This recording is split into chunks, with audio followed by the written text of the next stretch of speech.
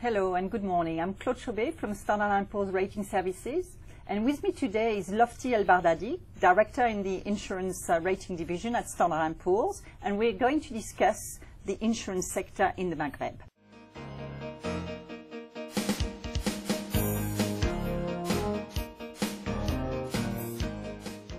So, good morning, Lotfi. Could you share with us Standard & Poor's views on the insurance markets in the Maghreb, please? Yeah, well, first of all, to start, I think we could say that we may rather mention insurance sectors because there are three fairly different insurance sectors in the region, which are the Moroccan sector, the Algerian sector, and the Tunisian sectors. So there are some differences and some similarities that we could go further in detail later on, such as, for instance, the similarities could be high growth potentials, while some of the difference could be the level of state intervention, also the level of deepness of the investment markets that also have an impact on the practices, investment practices, but also the growth practices of insurance companies in the region.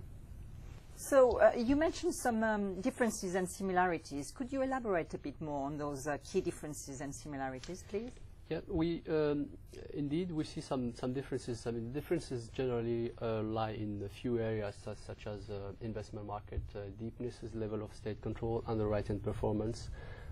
Some of differences in the distribution power, for instance, and also capital adequacy. As far as similarities are concerned, we see some general important similarities. First one being the high growth potential for these countries. For instance, building on the efforts done by the regulators in recent years in order to build healthier environment, and also building on the expected economic growth, but also on the fact that insurance penetration rates are still comparatively very low to European standard. Some business lines being untapped or in their infancy, which leads to this potentially high growth in these countries. There's also a common increase in demand or need as far as enterprise risk management practices are concerned, because this expected high growth could also be demanding from the standpoint of increasing risk management practices in order to operate in even more healthier environment. And we do rate some insurers in the region.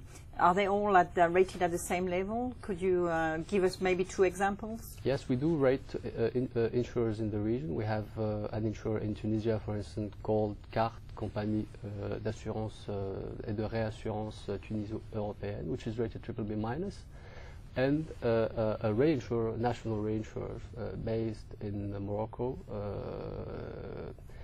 called Société Centrale de Réassurance, SCR, that is rated BBB+ stable. And I do believe you recently lowered the perspective on the Tunisian insurer from stable to negative, due maybe to the recent events? Yes. First of all, earlier on I mentioned the growth potential in the markets. Indeed, as far as Tunisia is concerned, the current political transition, the recent event that happened in the country, may probably put a temporary drag on growth for at least 2011.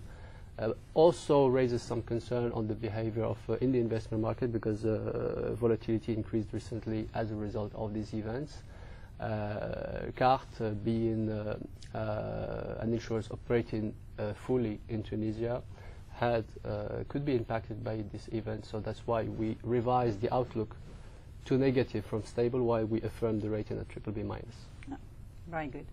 And now let us focus on investment market practices and capital adequacy. I think it's two important points in your analysis. Can you elaborate a bit more? Yeah, on investment practices, I mentioned earlier the level of deepness and maturity of investment markets. As you know, insurers are institutional investors. So the deepness of the local markets influence to a large extent the investment practices.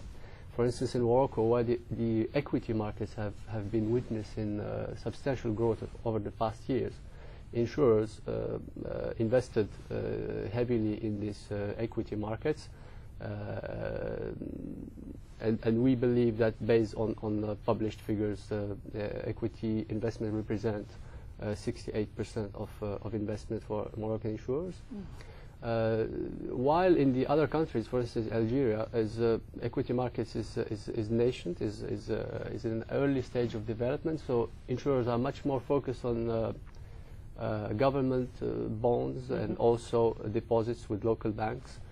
So very little investment, relatively speaking, in the equity markets.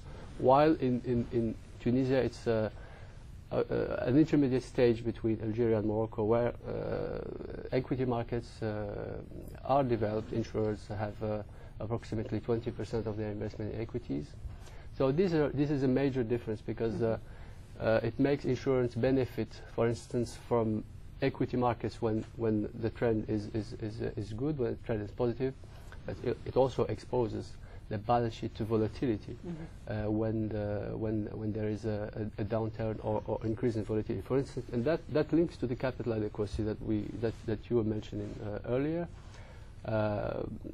Benefiting from increasing markets and improving bottom line thanks to equity investment have also another characteristic, because equities are in a risk-adjusted framework much more capital consuming than other sort of investments. So that's why we believe that companies that are heavily invested in equities could experience some pressure. That leads us to the opinion that we are mentioning in the article regarding the level of capital adequacies over the three countries. What we did is we included the aggregate market data into our capital model.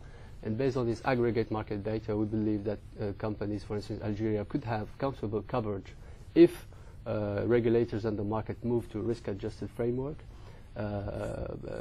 because of historical retained earning, but also lower investment risk based on low investment on equities.